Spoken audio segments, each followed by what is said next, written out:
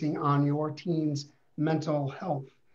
And my name is Ruben Rakova. I'm the Director of Medical Services for Pediatricians, and I'll be the moderator for tonight's forum. Joining us tonight, we have several panelists. And when I introduce each of you, I'd like you to give a little wave so that we can put a face to a name. Here to answer your questions tonight are Dr. Lori Hochberg from Pediatric Partners with offices in Highland Park and Vernon Hills. Dr. Josh Levin from Elm Street Pediatrics in Winnetka. There's Josh. Dr. Maggie Stephanie from Pediatric Associates of Barrington with offices in Barrington and Crystal Lake.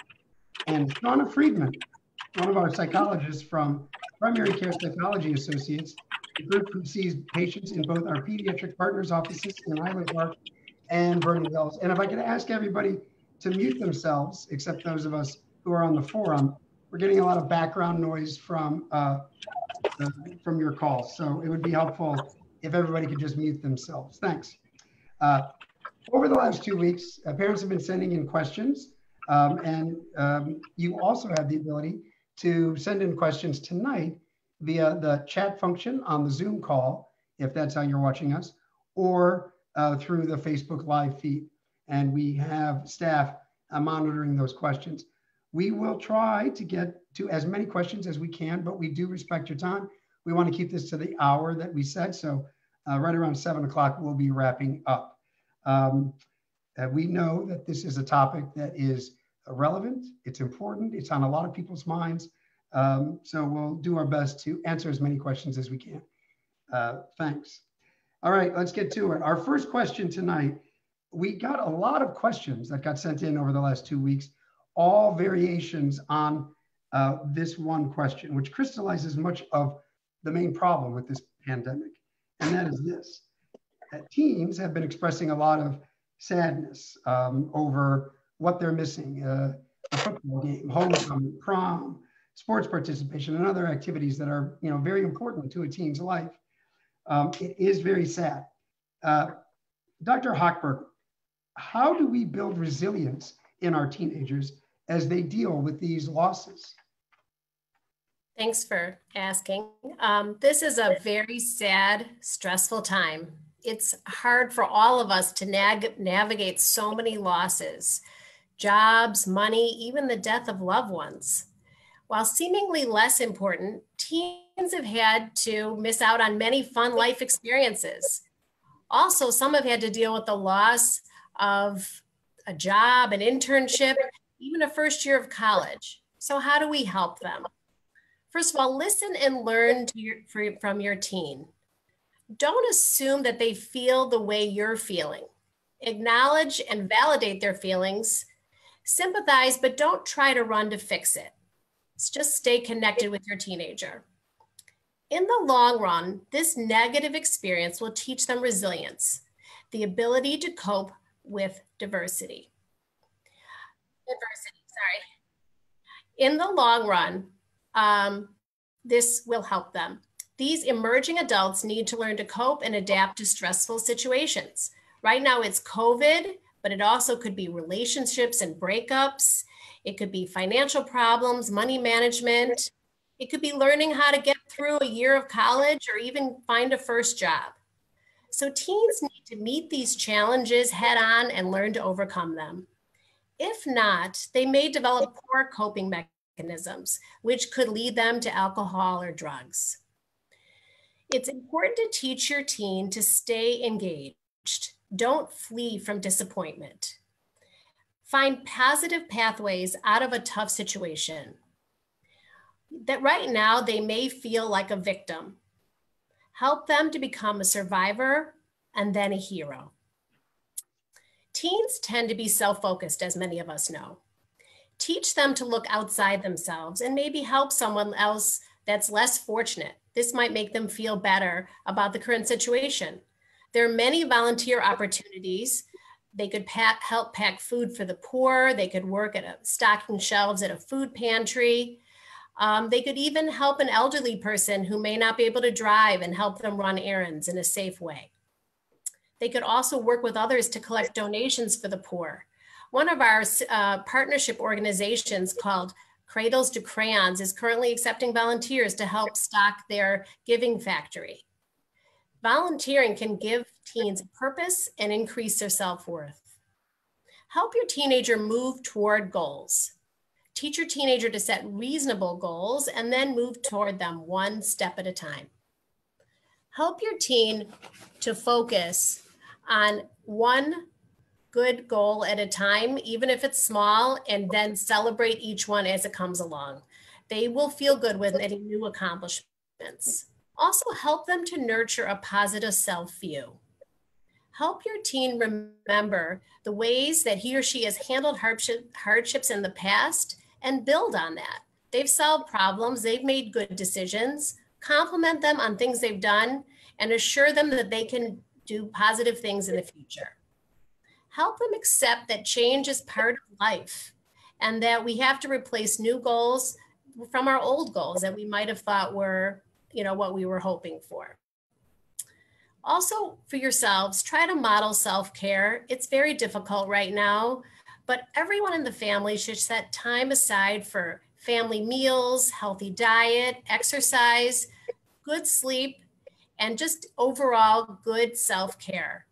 Try to model resilience yourself and stay patient. It's important at this difficult time.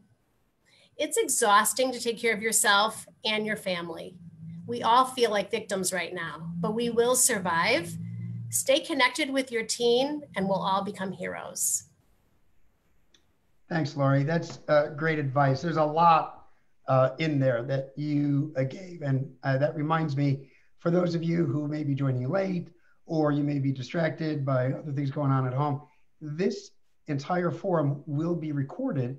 And for those of you who've registered for it, we'll be sending out an email link later on in the next several days with a URL so that you can see the recording. So if you miss a part or you want to go back and hear what somebody said, don't worry, you'll be able to do that. We'll also put the link, I think, on our website so that for those of you who didn't register for it and are just joining us either on Facebook Live or some other way, then you'll be able to find the recording and view it that way. All right, let's get on to the next question. We had several that were sent in about reconnecting with friends after, the shelter in place and being away from friends. Josh, one parent wonders if her daughter is not connecting to her school friends. Is that normal? And how do we ease a teen's anxiety about reconnecting with friends now that restrictions are being lifted? Yeah, good questions, and thanks to everyone for joining and listening to these important questions. It's a very tough time socially for these kids, and I think for a long time, the focus that we all had was so intensely on the medical. Let's protect people from getting sick. Let's not let them get hospitalized. And the social and the emotional part kind of took a back seat for a little while. And now we're kind of seeing the pendulum shift a little bit, where we're seeing some of the social and emotional ramifications for these kids. And now it's time for us to really prioritize those and help them get back into the swing. So for a kid who we've said, you can't see your friends, and you can see your friends, but you have to wear a mask and you can't touch them and you have to be 6 feet away. I mean, it is normal for kids of all ages, 4, 5, 10, 12, 15, 18, to develop some hesitation and some anxiety through that. So I think we need to be reassuring to them that, when we allow them to re-socialize, that it is safe if they follow the recommended directions that we give them. And we need to start letting them do that. The only way that they're going to get over their fears of socializing and their hesitation is by letting them do it. So as with many anxiety things or things where people are nervous to do something, the more you do it, the more comfortable you get with it.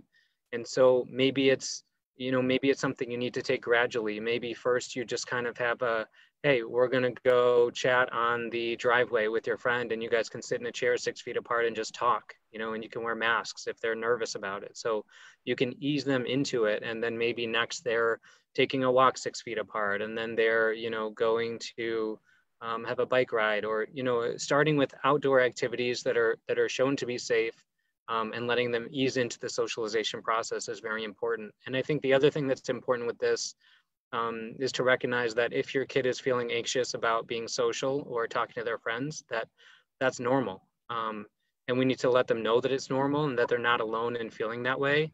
And we also need to let them know that we will help them get through it and that they will get through it. Thanks, Josh. The only thing I would add is, as Lori had mentioned previously, modeling behavior is probably one of the best ways to teach your kids. So if your kids are anxious about reconnecting, have a couple of your friends over for dinner, have outside on the patio, practice social distancing, wear a mask if you need to.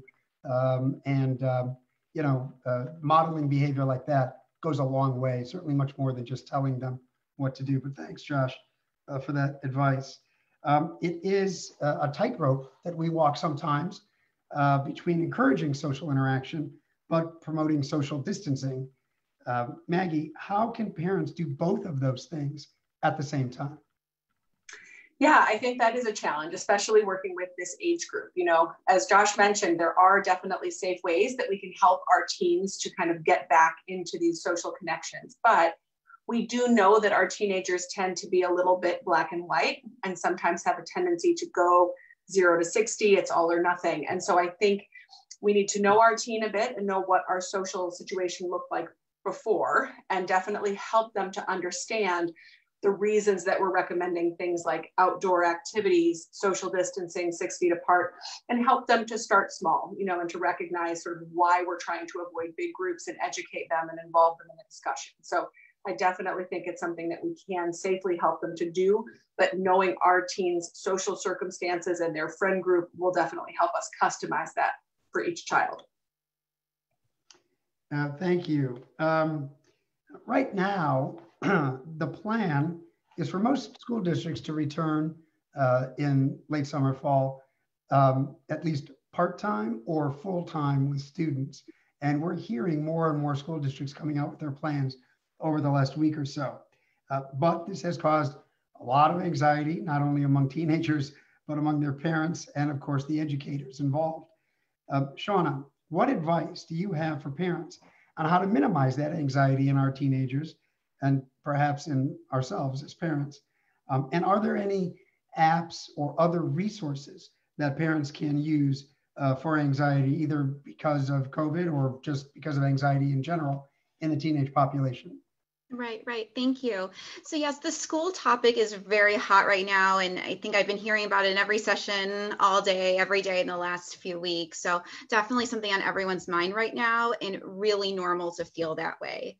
So first of all, starting a new school year is anxiety provoking in itself, let alone during a global pandemic. So just kind of keep that in mind anyways, that your kid is always going to be a little bit more anxious during school. It's just magnified this year.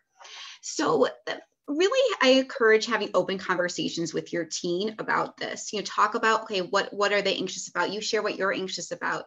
Really, I would encourage open conversations between you. So really validate and listen to their concerns. Teens these days just want to be heard. They don't necessarily need solutions. They just want to know that you're listening and that you're really there for them if they need to come to you with something.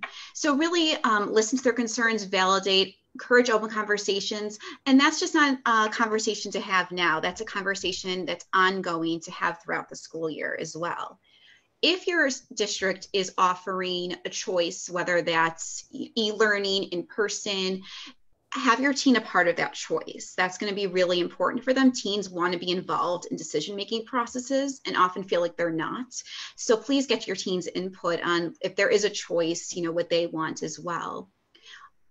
If your child is deciding to go into school, or that's what the district has decided, preview what it's going to be like. Talk about, okay, this is what everything that your school is going to be doing to keep you safe.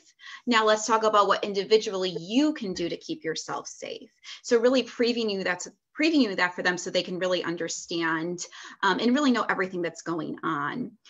Ahead of school, a lot of kids have been, isolated from their friends, just kind of like what some other people were saying earlier, let them see from a social distance some friends again, just so they can kind of get used to it. So it's not overwhelming the first day of school. Try to get back into school routines, a little bit before school starts, such as, bedtimes and whatnot. So in terms of some apps, if you search in the app, there's a lot of things that, can come out. The two, though, that are the most popular and the people find the most benefit from are called the Calm app and the Headspace app. They're both free to download. There may be some in-app purchases, but they're free. And what these both do, they're very similar to each other. They both have meditation on there, strategies for sleep, helping to encourage some healthy, good, deep breathing and how to do it properly, some various guided imagery as well. So they're both really good apps, and I really recommend them highly. Thanks a lot for that. Good resources. As a reminder, for those of you on the Zoom call, there is the chat function. If you look down, put your cursor down towards the bottom, you can ask a question if there's one that you really want asked that has not been asked already. So that's a good advice about how to deal with the schools opening up. A slightly older age group that some of you are dealing with are the college kids. Josh, one parent asked, if college courses will all be online, how can the child go back to college? I'm sorry, should the daughter go back to college or just stay home for this semester? What advice do you have for that parent? Yeah, it's a good question, and it's a fair question, and we're all always a little bit anxious about sending our kids to college, and with COVID lurking out there, I think even more so. But I think we need to remember that going to college is not just about going to class. It's about learning to be independent. It's about becoming more self-sufficient. It's about getting yourself on a schedule, being responsible, doing your laundry, getting your meals, getting your sleep in. So I think even if you aren't going to class directly and the classes are online, there's still a lot of benefits and things to learn through living on your own in a college situation. We also know that socially, even though there will be perhaps social distancing and perhaps mask requirements, and it may not be the same social experience that we're used to seeing kids have in college, the social experience is a key part of growth. And in a situation where your kid is at home, not meeting other people, not growing socially, not experiencing that, and then has to jump in late, they could potentially be at a disadvantage, and we could be creating more social challenges than we want to. So I think apart from the academic piece, if we look at the social side of things and the learning independence and self-sufficiency side of things, there are a lot of benefits to being at college, and the colleges are taking this very seriously, and I think have put together, for the most part, good protocols in terms of trying to keep students safe. So I can't speak for every college, but the ones that I've been involved with looking at, I think sending the kid to college to learn all of those other things is really important. Thank you, Josh. I would wholeheartedly agree with that. The next question is one that a parent sent in. Quote, this pandemic has brought up anxiety issues for myself. We both see our therapists via telehealth and talk openly about how doing so is helping with our issues. How can I help my team not to feed on my own anxiety, unquote? Maggie, can you address that question? Yeah, I think that's a really good question, and it's definitely coming up a lot in our office right now. As Shauna mentioned, I think it's really powerful for teenagers to get to understand some of the sadness and the losses that their parents are experiencing as well, just to sort of create some empathy and some understanding. I think where we sometimes run into trouble is where the communication from parents slips over into fear, that impending doom, the hopelessness, because I think it's important to remember that as little control as we as parents sometimes we feel we have in this situation, our teenagers have significantly less control, yet they are watching us experience our own stressors. So I think sharing in the experience, sharing sadness and those kinds of emotions is very important. But I think that when it comes to managing a more significant level of anxiety and stress, it's really important for parents to be using other outlets to communicate and process that. People like their friends and family, and sparing their teenagers those sentiments. Thank you for that. All right. This next question came into us through the Facebook live feed, and it's a very good one. It was one that was not asked previously over the last few weeks. So I'm going to send this one to Shauna, our therapist. The question is, finding a therapist can be a daunting task. What tips or suggestions do you have to pick someone for your child to speak with? Shauna?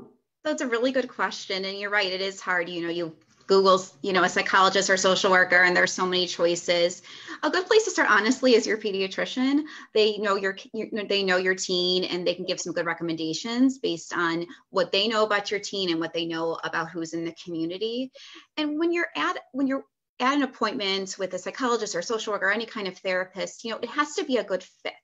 Us psychologists, we don't take offense if you're not interested in us, or you want to go someone else, because it really has to be a good fit in order for the therapy to really work. I'm not the best fit for everyone. I'm a great fit for a lot of people, but not the best for everyone, and I'll admit that. And so you got to find someone who is going to be the best for your child. So always start with your pediatrician. Always talk with other friends as well, and see who they've been to as well.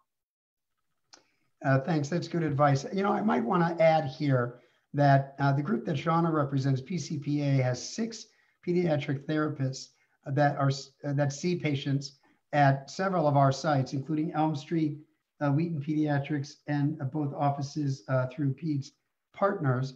And then Maggie's office, Pediatric Associates of Barrington, also has a couple of therapists from Dirksen that sees patients in their offices. And Shauna's group, PCPA, can also see patients from any pediatrist office via virtual visits. So if you think your child's got some issues that need a therapist's help, please reach out to us. I think the best way to do that is to call the phone number 847-686-0090, or contact your local pediatrist office and ask about those services. And that information will also be sent out when we send out the link for the recording tonight. Thanks again, Shauna, for that. Let's switch topics slightly here for just a second and get to a general question. There have been some questions coming in about these symptoms or issues related to COVID, but these are common issues and symptoms in any teenager's life at any time. And that is, how do you differentiate between normal teen moodiness and actual depression? Lori, how do you answer that question? So it's a tough one, and a lot of parents are very concerned at this point. I mean, a lot of people are very moody. It's kind of funny when you ask a parent of a teenager if their child is moody, they always kind of laugh and, say, yeah, my, teenager goes in their room and shuts the door, and I don't see them for 3 or 4 hours, and I think they're on their phone. I'm not sure. They might be playing games. Sometimes they come out to get food, but that's about it. So how do you know when it could be a serious problem and not just being a teenager who's trying to exert their independence, set up their own lives themselves, and away from their parents? Some teenagers may appear sad and withdrawn when they're with you, and then you see them with their friends and they look a lot happier. So how can we determine what is true depression? So there are very set guidelines that you need to have several of in order to meet the diagnosis of depression. One is a change in mood most of the day, every day. Now, this can be somebody who's feeling sad, hopeless, easily frustrated, very irritable. Any of those changes in mood that you see for most of the day, almost every day, that would be a concern. There may be a decrease in interest in things that they previously enjoyed, or an inability to have fun, to find something pleasurable in their normal activities, their hobbies, their sports. We always get concerned when an athlete quits his team, what is going on? There may be a change in appetite, usually a decrease, and it may be associated with some weight loss. Often there's poor sleep quality. This usually shows up as early morning wakening, as opposed to patients that are anxious tend to have trouble falling asleep. This is early morning and even middle of the night, frequent wakenings. So they are always feeling very fatigued and very tired. They may have trouble focusing. They may say, my brain just doesn't work, and have trouble making decisions, things they normally could do in the past. Now that, seemingly minor issues set them off. They may appear incredibly agitated, even pacing back and forth, or they may look incredibly slow and sluggish. They often express feelings of worthlessness or even guilt, that they're just not good enough to be part of your family, to be part of their friend groups.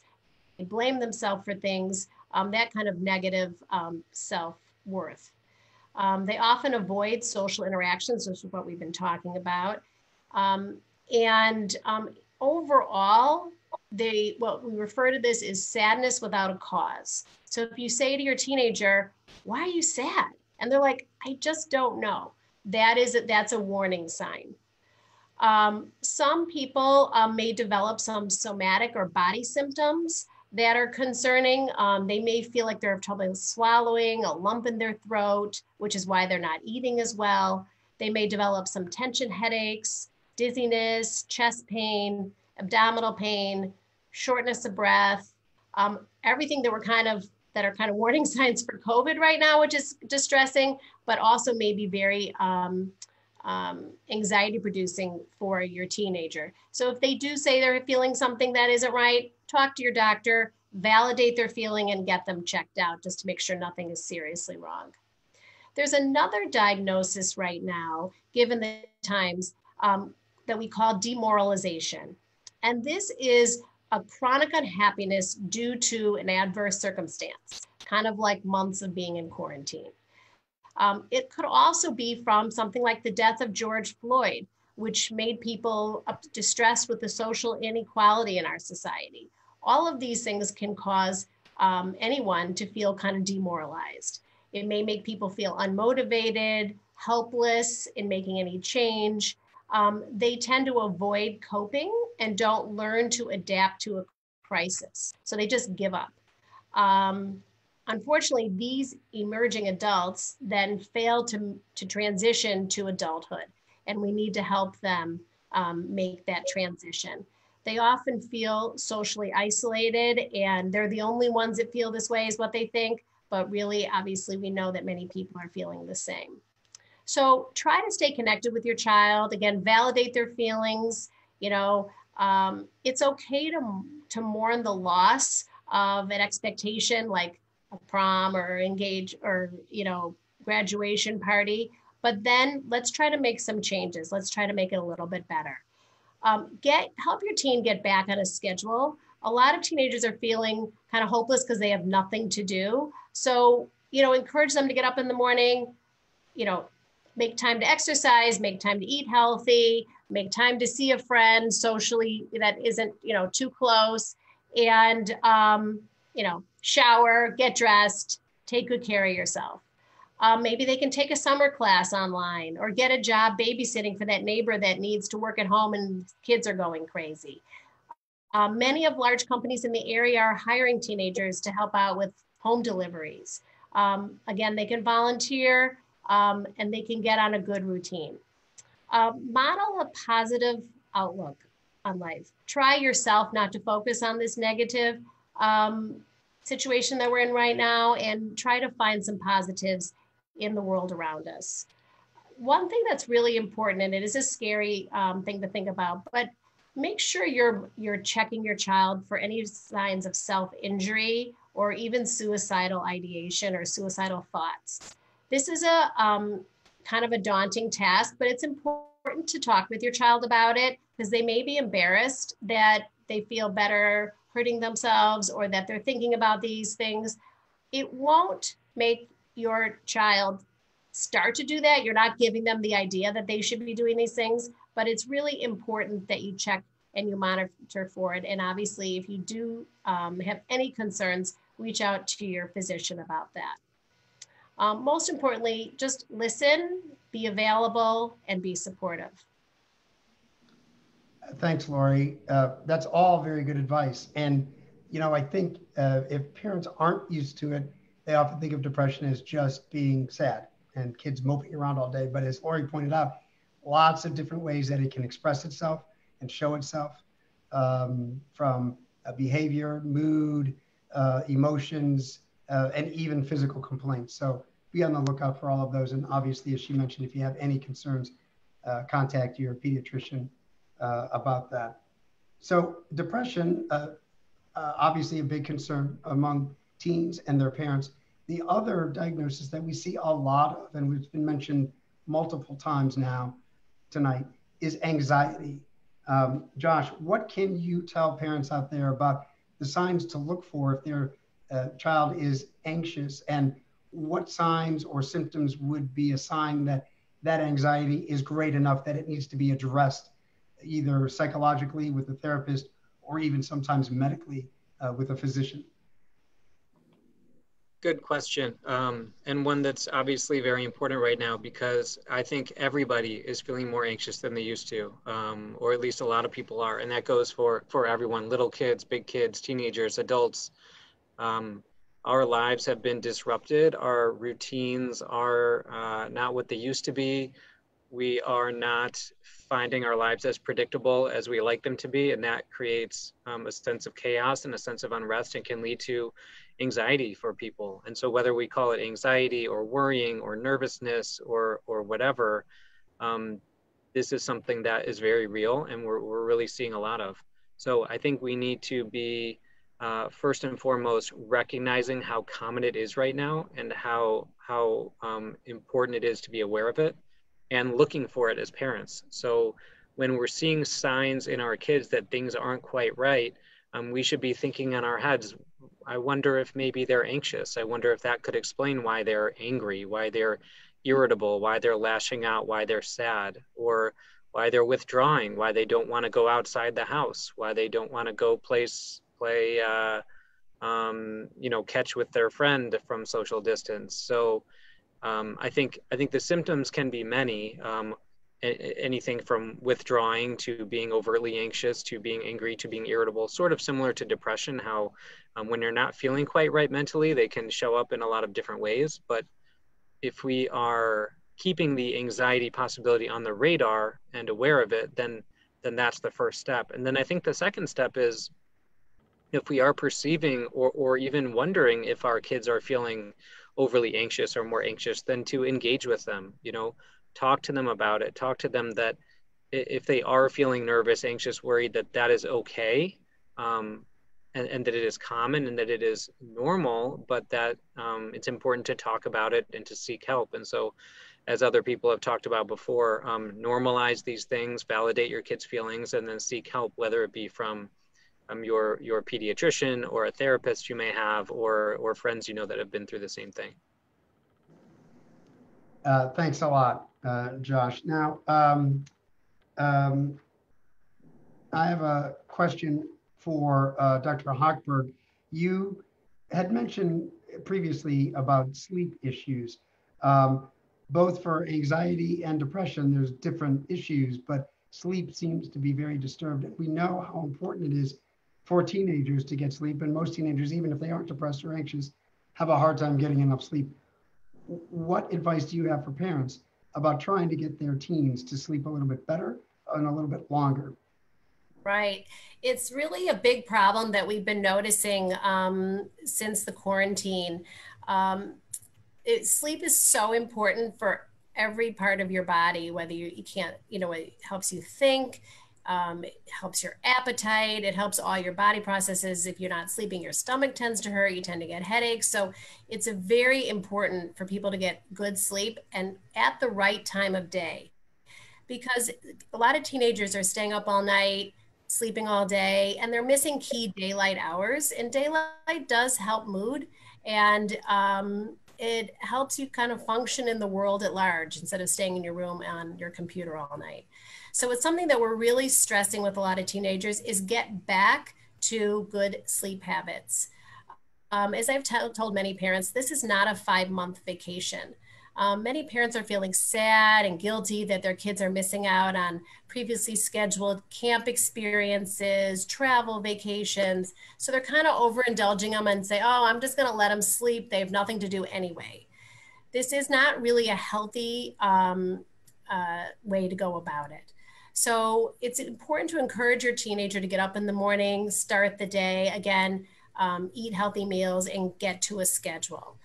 There are a few ways to kind of get back to a good schedule. And I've been warning people that they are going back to school soon, whether it's online or in person or both, and they are going to need to start getting up in the morning. You can't just cold turkey, if you're going to bed at 3 a.m., start going to bed at 10. So one of the methods is to have your teenager start going to bed 15 minutes earlier every night, and then get them up in the morning, 15 or at afternoon, as case may be, 15 minutes earlier. And each day, just keep setting the clock back until they get to a regular bedtime, 10:30. Ways to help them get to sleep are obviously to turn off their screens. It's recommended to turn off all screens, including phones, iPads, computers, 1 to 2 hours before you try to go to sleep. That light from the screen really stimulates the brain and keeps them awake. Often people find that it's really helpful to put their phones in the kitchen. Just plug them in somewhere else, get them out of the bedrooms. A lot of teenagers are texting, chatting all night, and they never then fall into a deep sleep. And so they're kind of chronically fatigued because they're not getting their normal stages of sleep. There are some homeopathic methods to help sleep. Lavender, whether it's a spray or a diffuser in the room, is helpful. Keeping the room very cold and then putting on a weighted blanket or a fan to blow and that helps some people feel sleepy. As Shauna said, there are some apps that are helpful. The Calm app has some good meditation on it, as well as some really soothing sounds. And all of these things can help people sleep. One thing we kind of forget about is caffeine. Really avoiding caffeine anytime after lunch is really important, even in the form of chocolate. Obviously Coca-Cola, teas, things like that. Make sure everything is caffeine free as possible. And then encourage at least 60 minutes of vigorous exercise every day. Many of us have been staying in the house. We're not walking anywhere. We're not walking to classes. We're not out with friends. So there really is a lack of exercise that our bodies aren't used to. So getting some more exercise. If you take chronic medications, make sure you're taking those medications on at appropriate times. One thing that I didn't bring up in the last question was antidepressants. Those often help people relax and get to sleep. They are safe if your doctor or your psychiatrist recommends them.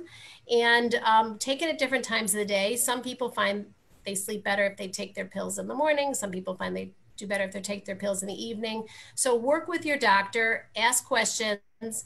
Don't just assume that you're doing it exactly the way it's best recommended. And certainly if you have questions about any medicine that anybody recommends, please ask that question. One more thing I almost forgot to mention, melatonin is a natural kind of like a vitamin that does help people start to get back to sleep. We use it sometimes even for jet lag. A small dose like 3 milligrams about an hour or two before bed does help some people fall asleep. And it is in general a safe thing to use. Certainly check with your doctor if there'd be a problem for you taking that, but that's one more helpful hint. Thanks, Lori. You did mention antidepressants, and a question came in on the chat. Are antidepressants safe? I know you said, sure, they're safe, but for a little further explanation, Maggie, can you tell us what you know about antidepressants? I know none of us here are psychiatrists, but many of us do prescribe them. And what can you tell that parent about the safety of antidepressants? Sure. I would agree with everything that Lori said, that, when antidepressants are prescribed by a physician and are closely monitored by a physician, especially as we are initiating increasing doses or decreasing doses, they can be a very safe option, especially during this quarantine when we've had kids who did have some preceding level of depression or anxiety in the past, and this has just been an additional stressor. Those have been kids who have especially needed some of that support during this time. We always recommend that medications would be given as part of a treatment protocol that would involve counseling as well, because again, it's just one piece of the puzzle. But generally, antidepressant medications are safe and well tolerated, especially if we are closely supervising that. Thank you for that answer. Shauna, we got another question that came in by the chat regarding teenagers who are rebelling by not wearing masks, they're not social distancing, they may be sneaking out to be with their friends. Some of that obviously associated sometimes with anger issues. How do parents deal with the anger and the rebellious behavior brought on by the COVID restrictions? Yeah, it's a great question. I mean, we know in general, teens are prone to anger, prone to rebellion. It's just going to be amplified during this time. The first thing is, I've heard from a lot of parents, I feel so, kind of like what Lori was saying earlier, I feel so bad for my teen, they're missing out on this and this. I'm just going to let certain things go. You can be a little flexible here and there, but overall, you want to continue to set the limits and boundaries that you usually have in place, as well as the consequences and following through with them. Just, this isn't like, Liv said earlier, like a 5-month vacation, this is still life. And those things still need to be followed really consistently. When it comes to specifically with, following COVID restrictions, have open conversations with your teens, really talk to them about the importance of it and really reinforce that. And if they can't follow that, then maybe there needs to be certain limits to their socializing outside the house. And, again, open conversations about anything. I've said this before, it's just so important with your teen. You want to be able to foster an environment where they want to come to you with these things. So good communication is really, really important. Right now, there's a lot of, teens are either really alone or with family. Neither side of that is great. You want to have a balance. So you don't want to have your teen be alone all the time. That's not good for them. It can also, increase anger. You don't want them with you all the time because everyone needs a break from each other. So really finding that balance. One important thing to keep in mind is anger often is expressed by teens, but there's stuff underneath it that's really going on, such as depression and anxiety. So keep that in mind when you're looking at your teens' anger, and then as a result, their rebellion based on that anger. Really think what could be going on underneath that, and look out for warning signs. So, if some of the things that were mentioned earlier, increased irritability, increased isolation, not as much interest in things they used to be interested in, increased anxiety, checking in on different risk factors, such as self-harm or suicidal ideation or homicidal ideation, check in on those. So just really when you're thinking about the anger, think about what is underneath the anger as well. And encourage your teen to find healthy outlets for their expression of anger. So it's okay for your teen to be angry. We're all angry to some degree right now. It's not about having that feeling, it's about what you do with that feeling. So finding a different outlet to express that, such as exercise. A lot of people find that is a really good outlet to express themselves. So really encourage your teen to find what that is for them, and another good one is painting or drawing. That's another really good way to let out that anger. Focus on what's going well too. When we're angry, we're all in the house together, we focus on what's bad. Focus on what's going well as well. So if your teen, point out to your teen the things that they're doing good. So thank you so much for taking out the trash, or great job wearing your mask all day. Focus on the positive and not just the negative, because the more you focus on the positive, that will be reinforced. This is really hard for a lot of parents, but stay as calm as you can when you're angry at your teen. Teens model what they see. If you're really elevated, they're going to get really elevated. I know it's hard not to yell.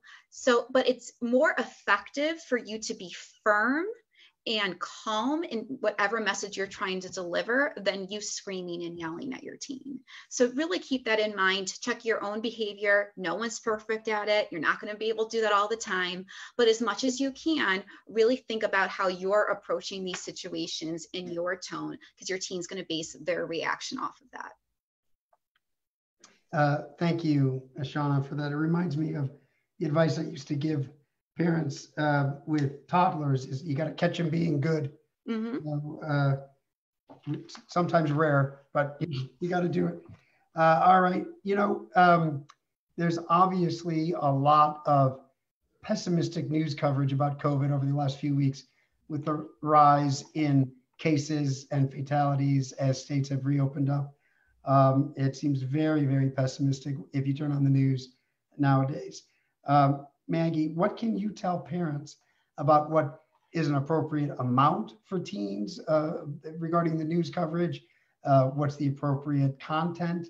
How do we restrict some of that or limit some of that when they're walking around 24/7 with access to news all the time?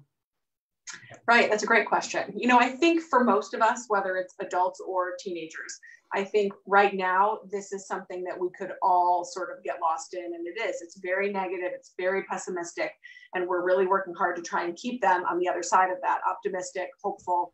So I have really encouraged the families in my practice to try and step away from that input as much as possible. I think from a parent standpoint, I think we want to be informed about what vehicle our kids are using to get this information. Also considering if you're going to have a period of time and you look at it, maybe looking at it together. So you could also propose some information and sort of debrief together when you're reading some of this data. One of the things that I tell my families at work, who have a hard time stepping away from it, is that my interpretation of all of this information is that it is helpful if it's trying to help us to modify our behavior. So early on, when we were trying to get people to buy into social distancing and the importance of that, this news media coverage was helpful to send that message and get people to comply with the recommendations. If somebody is already complying with the recommendations, they're respecting the situation and what needs to be done, there isn't a lot to be gained from filling our days with sort of depressing news coverage. And so I think the more we can educate the kids and their parents about that, we can all kind of step back and look for highlights, look for major changes and things like that, but leave sort of the day-to-day details to somebody else. Thank you for that answer. Shauna, a parent wrote in worried about a teenager who never has friends over. When asked, the teen responds that he interacts with his friends all the time. It's just mostly online. Is that normal for teens now? So it actually is normal. It's very different than when most of us were growing up, but it is the norm.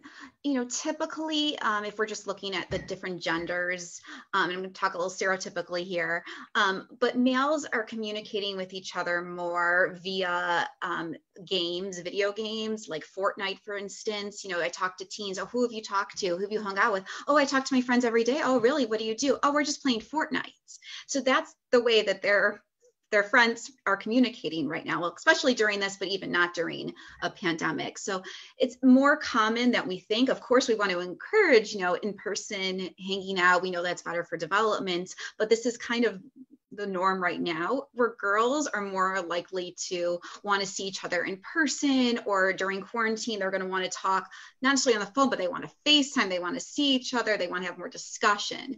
So that's just some of the differences right now. So I would say, yes, it is normal, but please encourage your teen to see their friends outside the screens, see them in person, and, finding that balance between them. Thanks. Josh, there's a question came in tonight. There's a lot of parents stressing about sending their kids to college. You answered a little bit about the college question earlier. The parents suggested we form a support group. Any thoughts about that? Many parents are worried that these kids, when they go back to school, are obviously not going to follow any rules. What would you say to that parent? Yeah, Good questions. I think, as we talked about before, sending your kid to college is always scary, and even more so now with COVID going around. Letting our kids go to college and let them make their own decisions and good choices and bad choices is always hard, but it's something that is sort of a rite of passage. It's something that we need to let them do. I think support groups in general are great to share ideas with other people and bounce them off people who are having similar experiences to you. May have good advice, may just be a shoulder to cry on, so to speak, can empathize with each other. So I think those are really good ways to share ideas. And I don't know that, in my opinion, the COVID college question is, I mean, it's obviously medically different than the issues that we typically talk about with going to college, but in some ways it's not any different than all the other high-risk teen behaviors we talk about. You know, drinking alcohol, vaping, using marijuana, practicing safe sex. All of these things are things that we worry a lot about, and we talk a lot with each other about, and we hopefully talk to our kids about, and give them the best tools that we can to allow them to make good choices. So I think, as with any of those things, it's just important that we engage our kids before they go to college and talk to them about these things and why they're important, and give them the best knowledge base that we can in order to enable them to hopefully make good decisions. Yeah, that's very good advice. You know, I think any parent who has a child who goes off to college, regardless of whether there's a COVID pandemic or not, is a little anxious about all of those things that you mentioned. But if you think back, whatever, 30 years ago when it was you going through college, you know, that independence, that learning to make decisions on your own, learning to from your mistakes, you know, it's an integral part of growing up. So that's just one more thing we've got to go through as parents. One other question I'd like to get to, because it came in tonight and is basically on a lot of people's minds now. We talked earlier about the anxiety about going to school, but we didn't address specifically the medical realities of getting all of those kids back in one classroom or one large school like a high school. And the question came in, given what we keep reading about things that may increase the risk of getting the coronavirus, like indoor spaces, old ventilation systems, length of time when it's exposed, realistically, how safe is it to have kids in school? I know that is a very hard question to answer, Lori, but I'm going to send that to you. What sorts of, I'm sure you're getting this question every day in the office now that kids are coming in for their school physicals. What reassurances do you give parents, or just what advice do you give them, knowing what we know and knowing that this is an evolving situation? Right.